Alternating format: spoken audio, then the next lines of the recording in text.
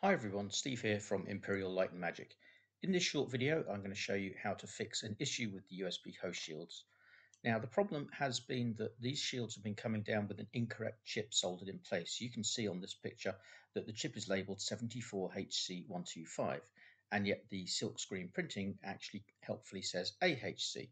So what we're going to do is we're going to take a very small set of cutters and very carefully cut each leg of the old chip.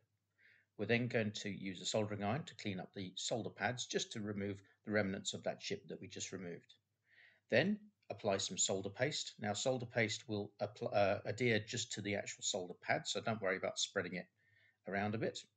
We're then going to put the correct 74AHC style chip on top of the solder paste, which will hold it in place, and then a little bit of pressure and a very gentle touch with the tip of a soldering iron, and it will melt the paste into a solder.